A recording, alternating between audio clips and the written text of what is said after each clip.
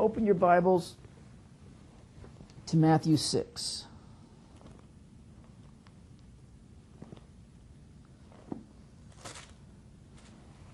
Verse 19.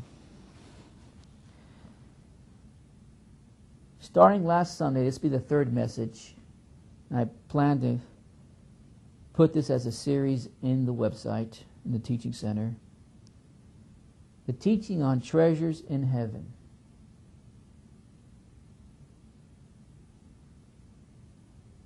This will be the third message. We've been looking at verse 19 in chapter 6 in Matthew, 20, 21. We also went to Luke. Tonight we're going to look at number 22 and 23, the verses number 22 and 23. I've been reading from several different authors.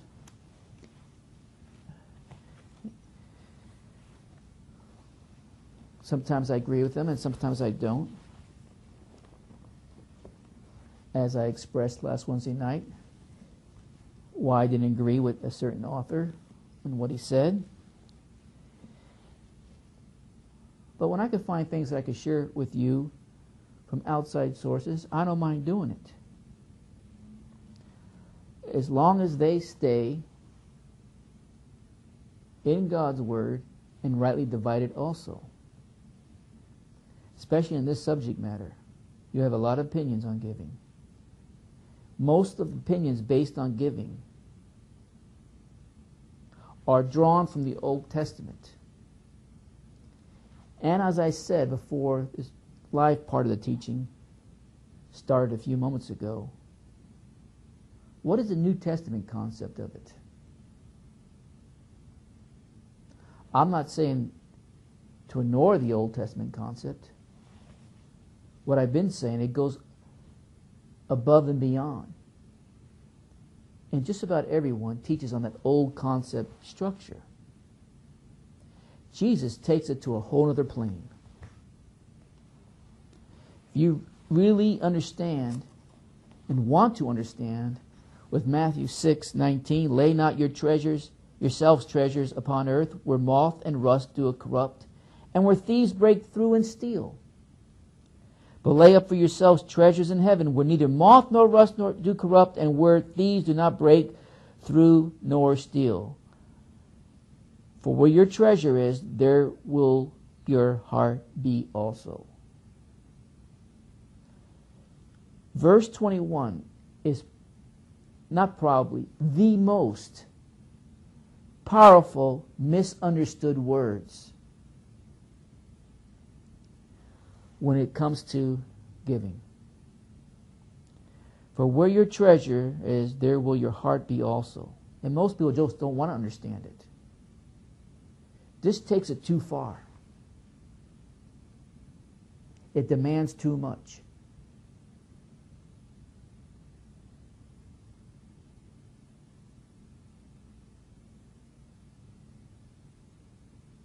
So they ignore it. How many preachers or pastors you even see preaching on this subject on any given Sunday?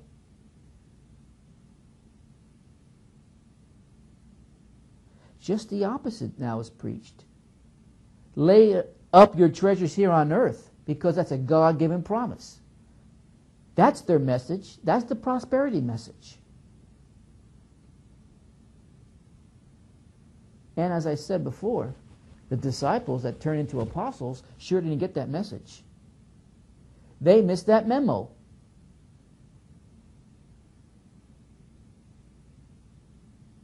They must have been out to lunch.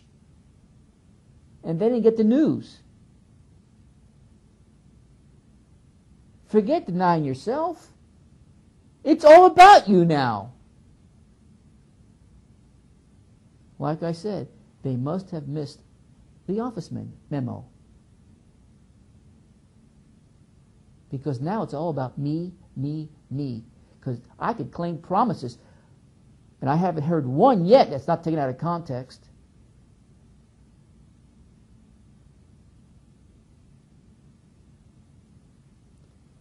That says, I could have everything I want here and now. It's a God-given right and promise. Like I said, the Lord might give you more than you can handle.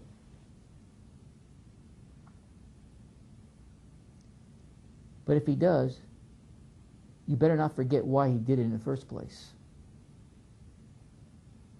And without exception, you were called and chosen to be a funnel to achieve His purposes. If you get blessings along the way from it, then so be it. Thank you, Jesus. And some will. But your attitude should not be, what can I get here and now? As I've been reading and teaching you, Jesus is not a cosmic killjoy. He wants you to have those rewards.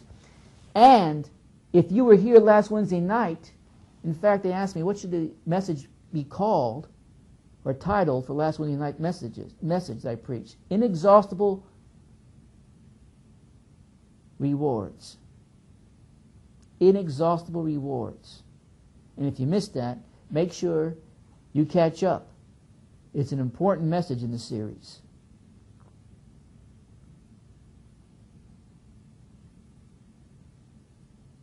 He knows what you need here and now. And Scripture is loaded with promises to take care of you here and now. But He wants you to have an attitude and a viewpoint that goes beyond the myopic vision of the here and now. And look at the long-term outcome, which never ends. And what you do here and now, and how you lay it up there, as I preached last Wednesday night and read to you, your riches sooner or later would run out here and now. But there, you cannot exhaust. That reward will keep on benefiting you throughout eternity. If you missed it, you need to listen to it. But lay up yourselves treasures in heaven, with neither moth nor rust do it corrupt, and where thieves do not break through nor steal. For where your treasure is, there will your heart. The Greek word is cardia. It means the center and seat of spiritual life. For where your treasures, there will your, in a sense, your spiritual life will be also. Let me continue reading where I left off. Christ's words were direct and profound. And listen, I understand. I'm probably going to tune a lot of you out. Because New Testament giving, and I know what's preached out there, and what most people assumed. Well, giving was of the law, and therefore the law is fulfilled, no longer have to give. Are you not reading? Are you not listening to what Jesus was trying to communicate? You have become deaf and blind. Deliberately.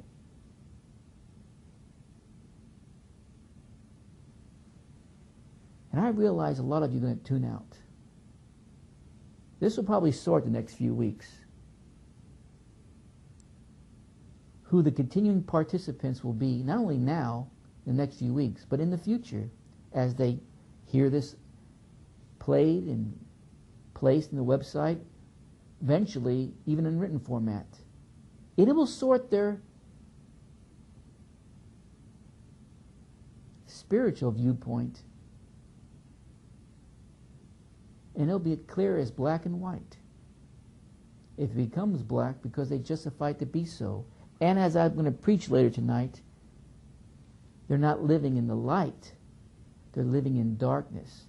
They're not living in haplos, or haplos in the Greek, which I'll get to in a few minutes. They're living in darkness. But let me continue reading. Where your treasure is, there your heart will be also. What do we do with our possessions? A sure indicator what's in our hearts. Jesus is saying, show me your checkbook, your credit card statement, and your receipts for cash expenditures, and I'll show you where your heart is. What we do with our money doesn't lie. It is a bold statement to God of what we truly value.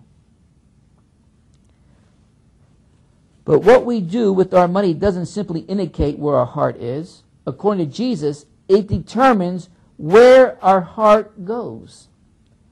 This is an amazing and exciting truth. If I want my heart to be in one particular place and not in another, then I need to put my money in that place and not in the other.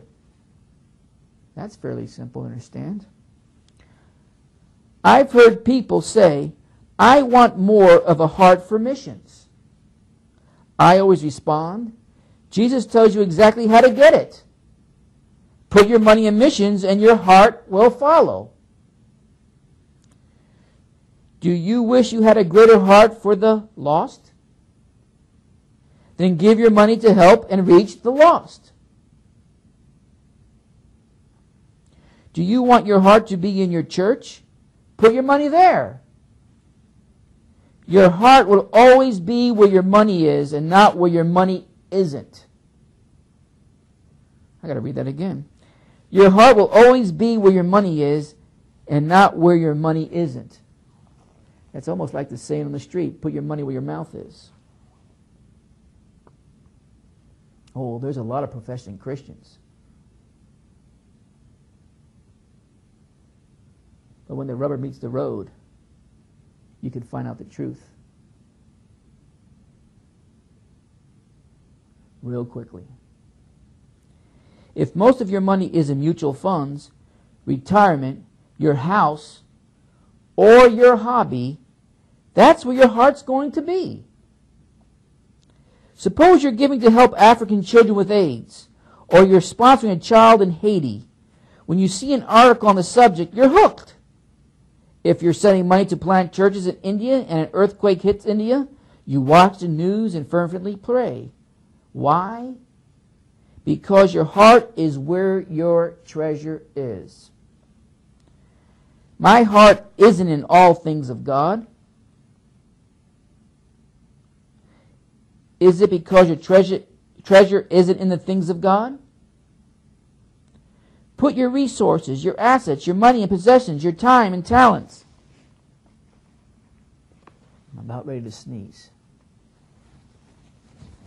I think it passed. My heart isn't in all things of God. It is because your treasure isn't in the things of God. Put your resources, your assets, your money and possessions, your time and talents and energies in the things of God. As surely as the compass needle follows north, your heart will follow your treasure. Money leads, hearts follow. After discussing the two treasures, Jesus speaks of two perspectives. The eye is the lamp of the body. If your eyes are good, your whole body will be full of light. But if your eyes are bad, your whole body will be full of darkness. Now that's a simple translation of it. The King James, and I'm coming back to this probably in about 15 minutes, but let me read you the King James translation. The light of the body is the eye. If therefore thine eye be single, thy whole body shall be full of light. Now, we'll get to it in a minute, but single is a bad translation. But if thine eye be evil, thy whole body shall be full of darkness. If therefore the light that is in thee be darkness, how great is that darkness? Now, I'll get to that in a minute, and I'll straighten that out. But this is where this particular author is at right now. He gave you a simple translation of what it says, but it's incomplete. And once again, I have to fill in the gaps here because it goes way beyond that simple translation. Physical vision is used here as a metaphor for perspective. The way we look at life. Well, physical vision is used here as a metaphor for perspective, the way we look at life. Unbelievers look at life at a brief interval that begins at birth and ends at death. In looking to the future, they look no further than their own lifespan, if even that. Their vision is pitifully short and narrow. restricted to the horizons of the world. Like a myopic horse with blinders on, the person without Christ can see neither far nor wide. Bereft of eternal perspective, bereft means, for those of you in other parts of the world that might not know what that word means, is kind of like deprived. They're deprived of eternal perspective. Unbelievers are bound to take all the wrong turns and come to all the wrong conclusions and thinking. If this life is all there is, why deny myself any pleasure or possessions? That's the short-term view. You don't have the long-term perspective of eternity as your viewpoint. It's all about here and now and what you can get out of it. What gives you pleasure? Sucking every little bit of pleasure you can in what you put your heart in to concerning the here and now. If this life is all there is, why deny myself any pleasure or possessions? Given this premise, why would they come to any other conclusion? People only live for a higher purpose when they see a higher purpose. So whose responsibility then that becomes? To show them what the higher purpose is. Politicians? News media? Lawyers? Secular teachers?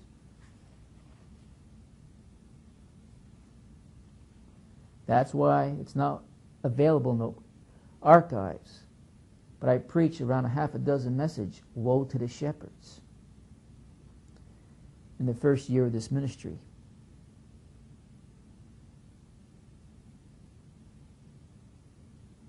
And I came on strong. Some of you were here, remember those messages. I came on strong.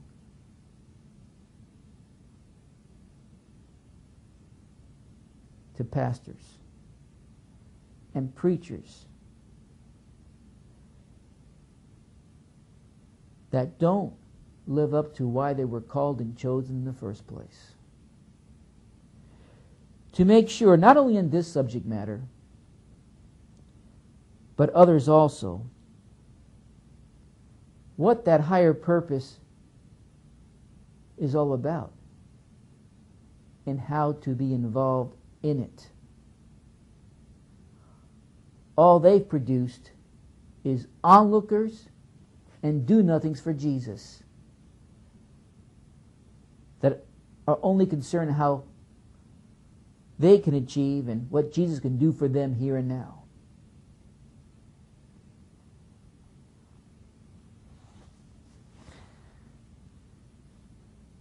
The world's going to hell. And the biggest contributor, besides time marching on and what was prophesied, the biggest contributor of that, because that's the way God saw it, especially in the Old Testament, it's quite evident, because of people-pleaser pastors and preachers. And you see it in Isaiah, you see it in Ezekiel, you see it. Woe to the shepherds. In our day, to the under-shepherd, the under-shepherds of Jesus Christ. That don't challenge you to reach those higher purposes, to use this author's words, and to see those higher purposes. Listen, I could preach a watered-down Old Testament message of giving like most do. They preach a 10% tithing message, hoping that you give somewhere between 3 and 5%. Most of you give more to Uncle Sam. Uncle Sam is what we call our government here in the United States of America. I don't know what you call it wherever you're at, if you're outside of this country, than you give to God. What an embarrassment and a shame.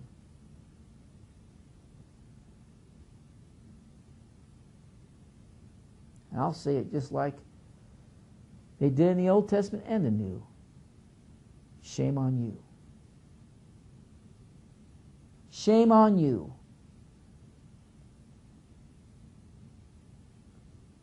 Well, they're going to take it. In case you don't know what the Old Testament standard was, and someday I'll have enough time, probably not in this series. When you break down the tithing and offering system, it breaks down to about 23%. Give or take. A percent or two.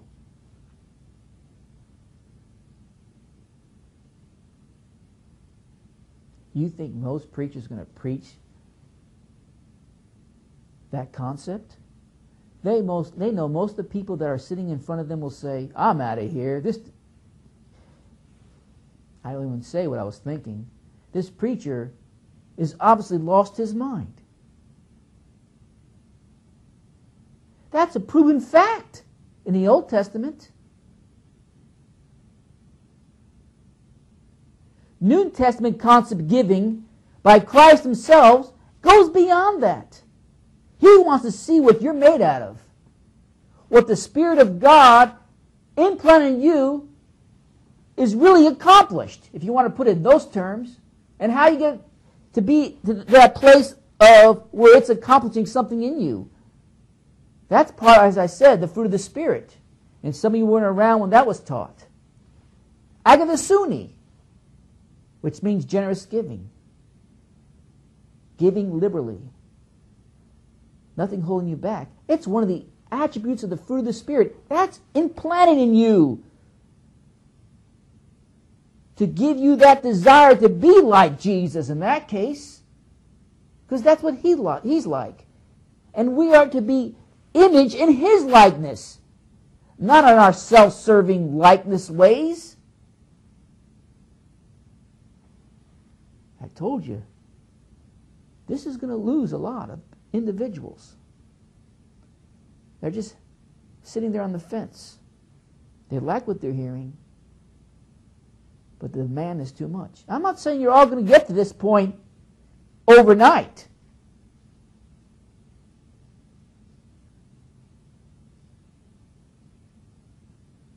But you better have a desire to always seeing ways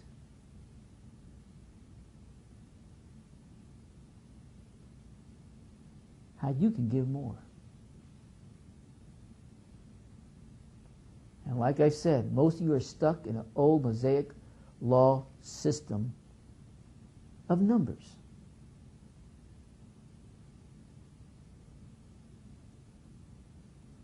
Of numbers. When it goes beyond numbers, God wants to see what your heart is made of.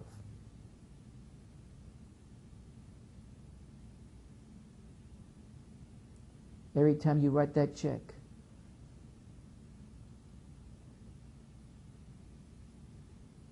and send your hard-earned money or possession in,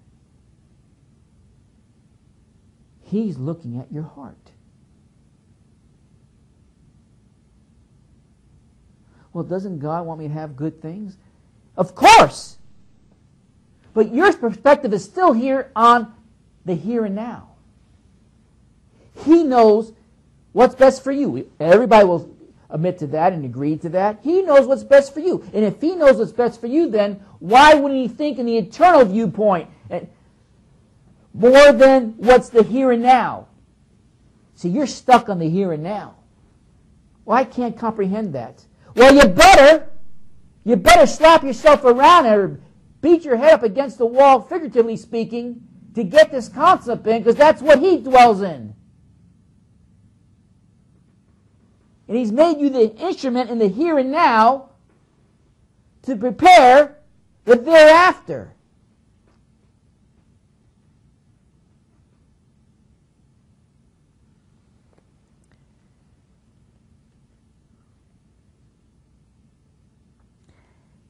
As believers in Christ, our theology gives us perspective. It tells us that this life is the preface, not the book.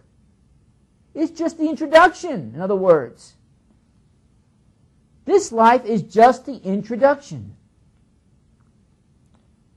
It's the preliminaries, not the main event. It's the tune-up, not the concert. When you're on a long airplane flight, you naturally talk to people, socialize, eat, read, pray, sleep, or maybe talk about where you're going.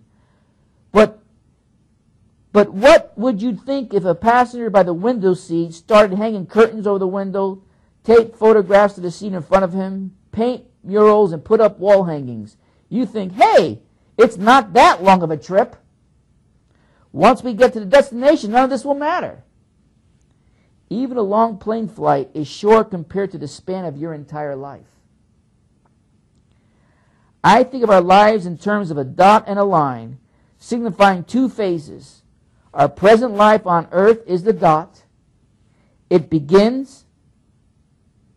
It's brief. However, from the dot, a line extends that goes on forever.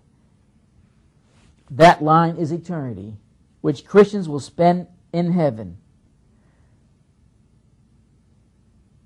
Right now, we're living in a dot. Let me just go to the board. What is this author saying?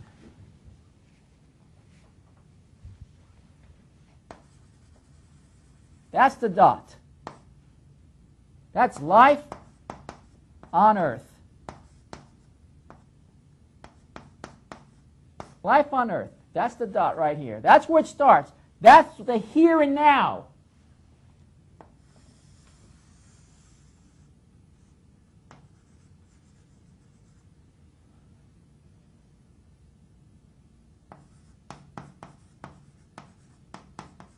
Eternity. Or let's just say life eternal.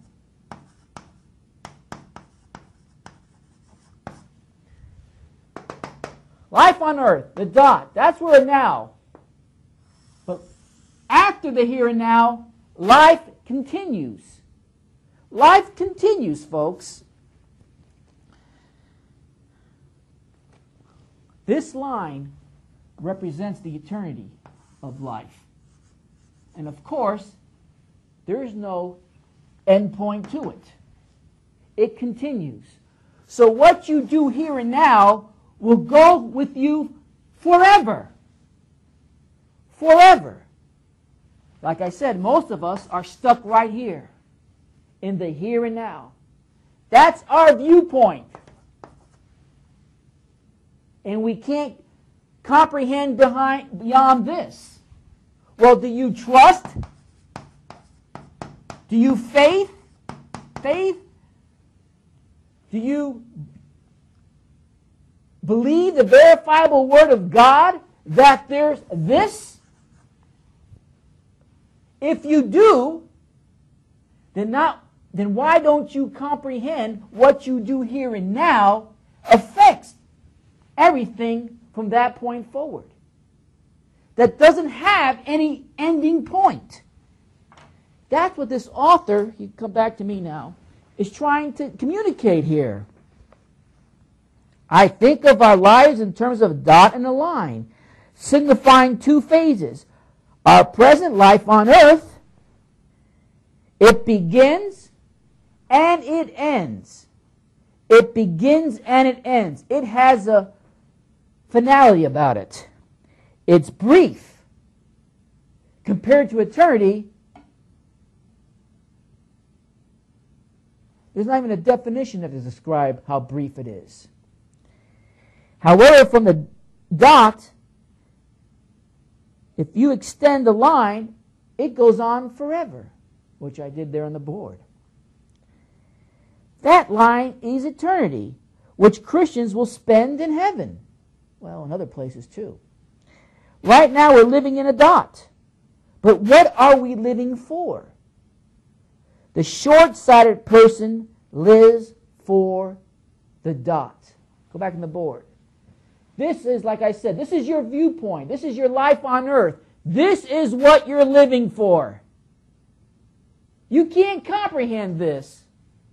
So what you're saying you don't trust and you don't faith, that is, or have faith that this exists, if this is the only viewpoint you have.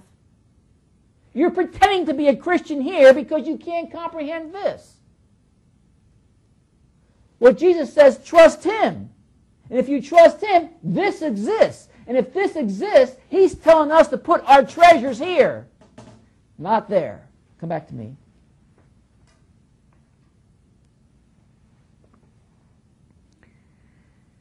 The short-sighted person lives for the dot.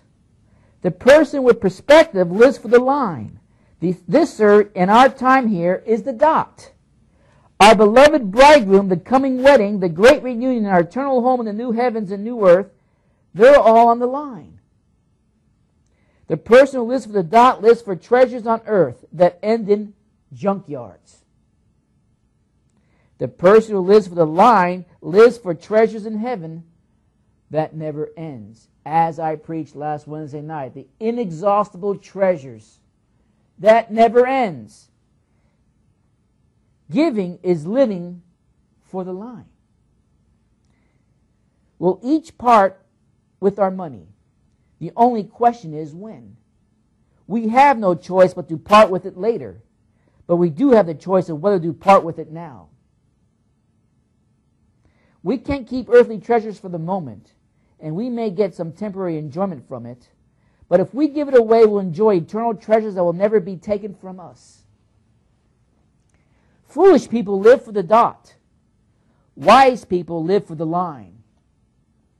It's all about perspective. The believer's view of reality should be radically different than the non-believer's. And believe me, even to Christians it will sound radical. And that's the preachers and the pastors to blame for. Because they watered down the Word of God so you can accept it. They'll be accountable for that. Imagine if you lived in Jesus' day. He's teaching you a concept. In this case, true giving here in Matthew 6, verse 19 and beyond. And you take it. He sent you on a mission for a few weeks. And you take that same message. And because you don't know how the crowd will react to it, because it is fanatical, if you look at it that way, it is radical, even beyond a Mosaic law type of system of giving. You water it down. What do you think Christ would have done when He heard about it? Well, he knew about it more than likely, but what do you think He would have done?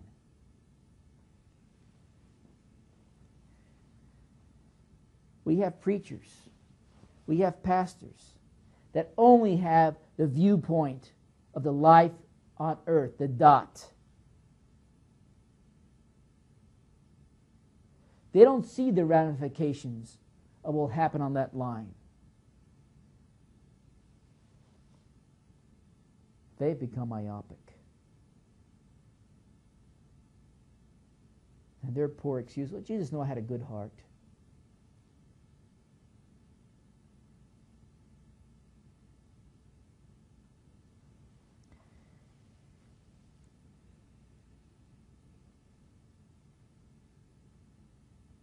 Foolish people live for the dot.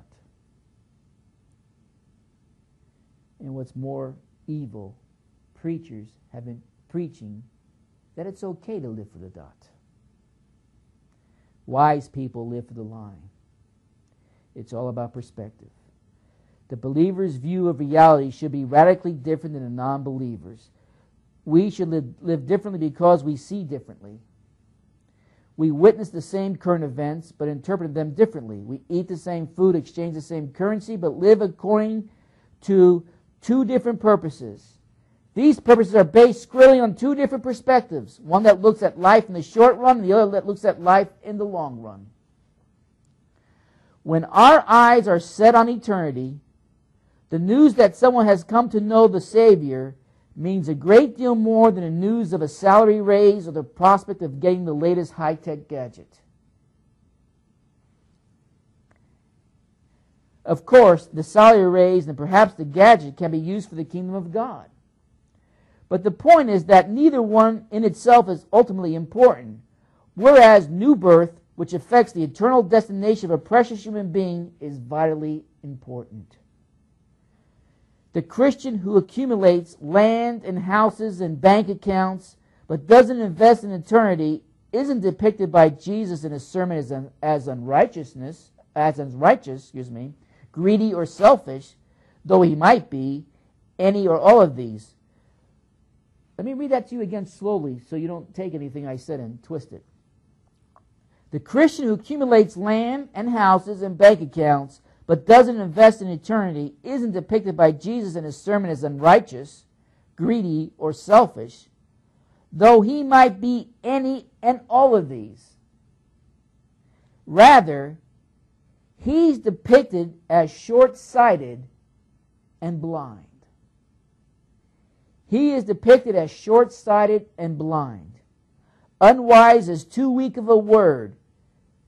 This person is stupid. Stupid on the grandest scale.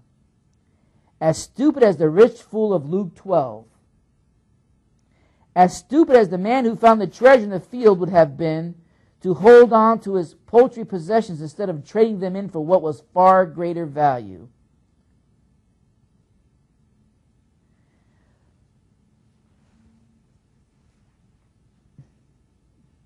And why are they stupid?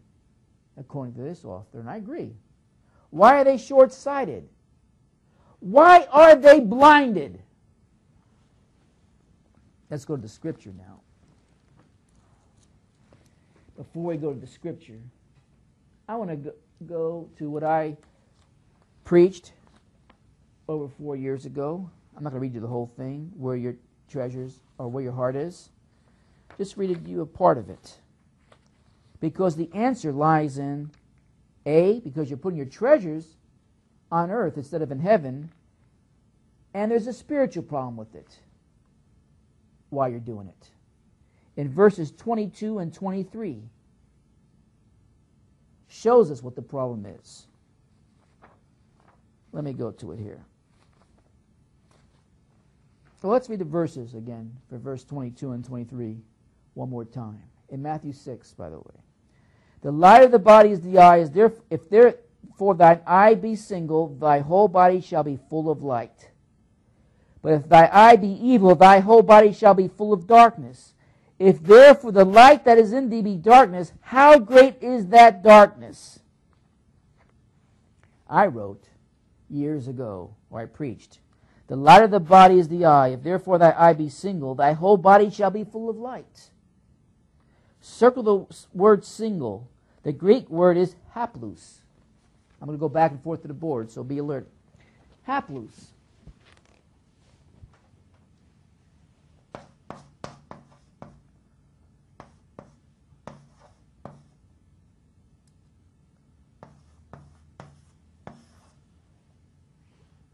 Haplous. I'm just going to stand here and read for a few minutes. It does not mean single. Definition is not single. The light of the body, remember verse 19 and 21, the previous verses. And all the verses after 22 are still talking about money. Still talking about money.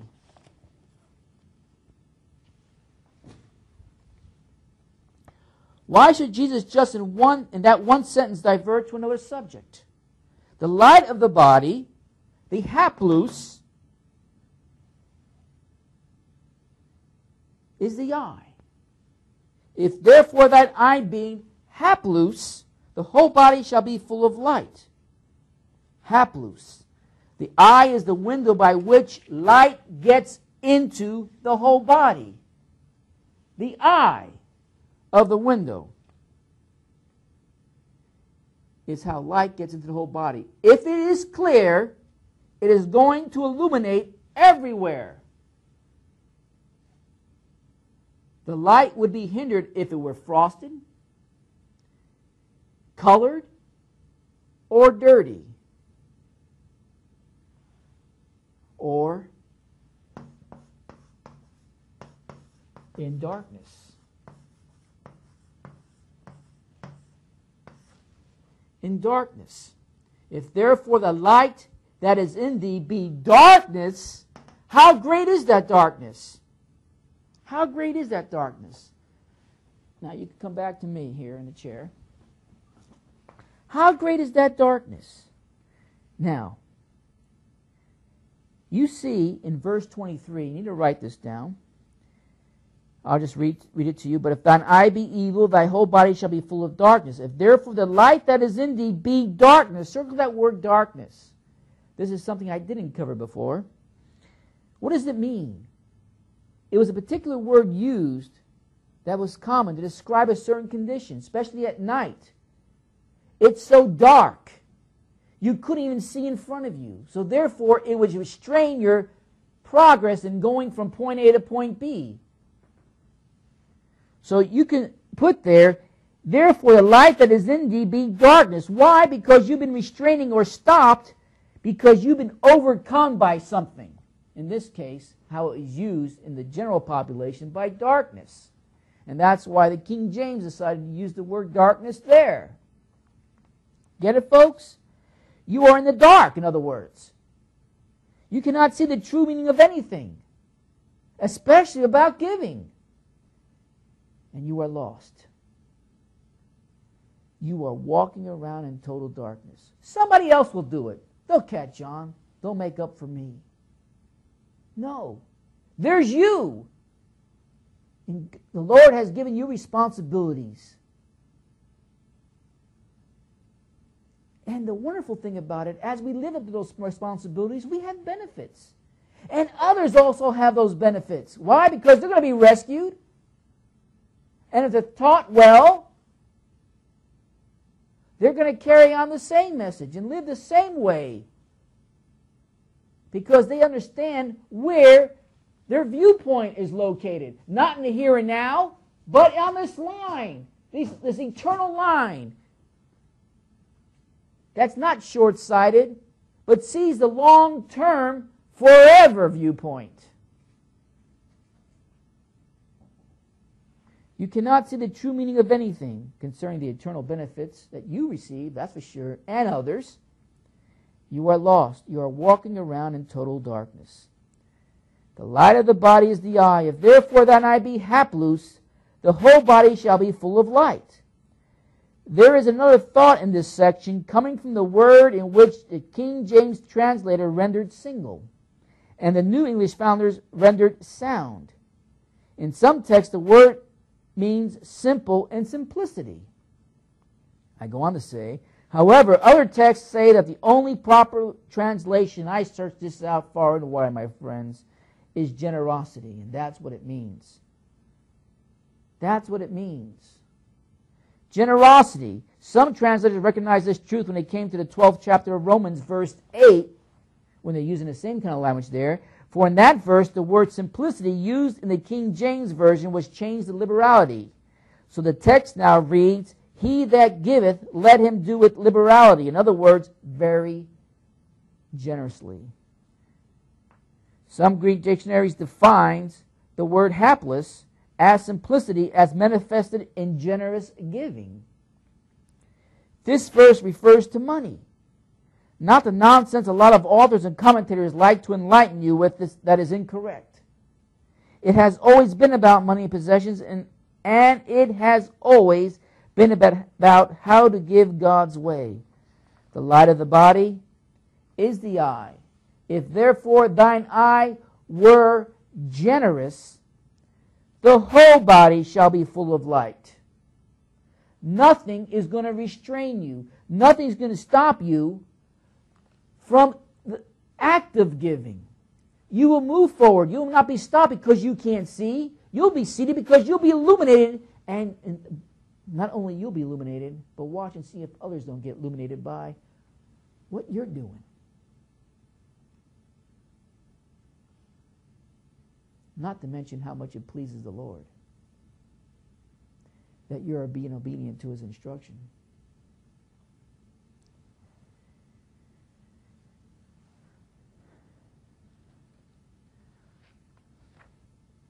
The eye is the window by which light thine eye were generous, the whole body shall be full of light. But if thine eye were evil or not generous, thy whole body shall be full of darkness. In this particular verse, it has never been about anything except money. I looked up the 26, I'm preaching this, I looked up the 26 translations Bibles. I was curious to see how many of the 26 translators would even want to deal with this particular verse. I only found 2. The one translator that really stood out was Moffat. His translation is, so if your eye were generous. So if your eye were generous. Why should it be generous? Because you are laying up treasures in heaven, not here on earth. If you lay your treasures up here on earth, then you are in darkness.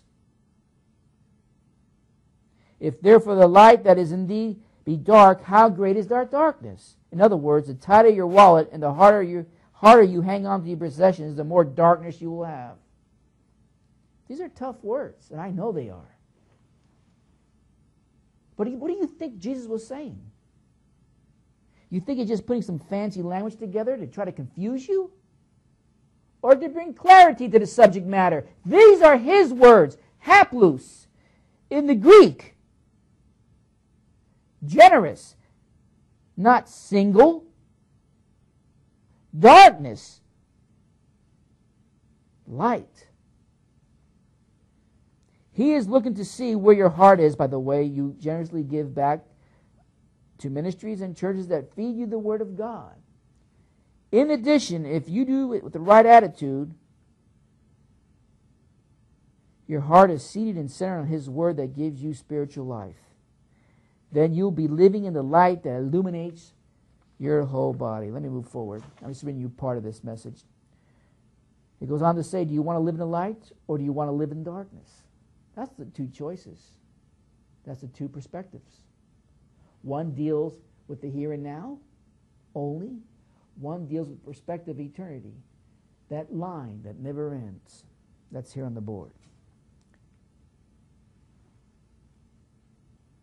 Are you accumulating riches in heaven or here on earth? You can accumulate them in heaven by giving to the ministry that gives you light and hope by teaching the Word of God. That has always been God's plan. I go on further in the message. You can read it. It's on the website. But I just wanted to stop and point out, there lies the problem. If you're not laying your treasures up in heaven, you got a sight problem.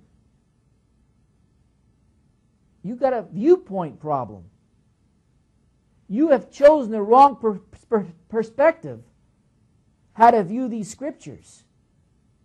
That's why you don't see these preached on that often. It makes you bring yourself to a decision point. Once you heard the truth, you either have to go about trying to disprove everything I'm saying tonight, or if you're reading this when it becomes available in the written format, everything that you're reading. And if you can't, believe me, I wouldn't preach it if you could. If you can't, then you have to reject it willingly, which places you in darkness. In darkness. You have become your own restraining force. You have become the one that makes your life so dark that you cannot even take another step because you can't see anything in front of you except your own viewpoint, which is dark in your viewpoint, which is dark in your path.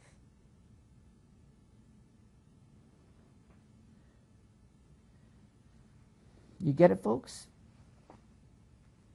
Yes, it's short-sighted. Yes, you're blind. Yes, as this author says, it's just plain stupid to make that choice. The one with good eyes, the one with an eternal perspective, is accurate in his or her appraisal of what is important. Like the poor widow in Mark 12, this person is eternally wise, with vision corrected by biblical laser surgery. That's the kind of LASIK you need if you're in darkness, a biblical LASIK surgery to take you from a blinded state to one that really does see the light. No pun intended. This person is eternally wise, with vision corrected by biblically laser surgery. I like those three words. In fact, I think I'm going to highlight that. Biblical laser surgery. Not only in this topic matter, but just about every topic matter. That's what we need today in these last days. Biblical laser surgery. This person sees life through the eyes of eternity. Unlike the average person, the believer stares through the haze and peers beyond the horizons of this world to another. Put it on the board. They're no longer on this viewpoint. The here and now, that dot up there where we started. They are trusting and they are faithing in Jesus Christ. And they understand what he presents in Matthew 6:19 and on. That our treasures will be stored in heaven. Not only for our benefits, because that's his promise, we will receive benefits, but what those treasures will do in the here and now for others to benefit the same way. With the most important benefit, receiving salvation and grace by Jesus Christ alone. And if you have that viewpoint, you're no longer stuck in this box, in this dot viewpoint. You are now in this line of heaven, which has eternal viewpoint, which has the life eternal viewpoint. You're in hapless condition because you recognize one of the reasons why you were called and chosen in the first place. And it takes you out of that in darkness state, that state where you got to stop. You have to restrain yourself because you're afraid of going any further because you can't see where you're going. Because the very next, you're in a worse state of mind because you're in the here and now without going either forward or backward. You're stuck. You might be in that lukewarm condition as a Christian. Come back to me. The choice is yours, folks. I'll present you the truth. Go try to disprove it. I challenge you. These are not my words. See, I know once I start preaching on New Testament giving and start peeling off the layers of Old Testament giving, which is just the standard, it's going to affect some of you. And some of you are going to rebel. Some of you are going to tune out. And some of you are going to open your heart. I already seen some of those results like you've never have before. The question is, well, the statement is, you have two perspectives. The question is, which one are you going to choose tonight? To be continued. Play the song.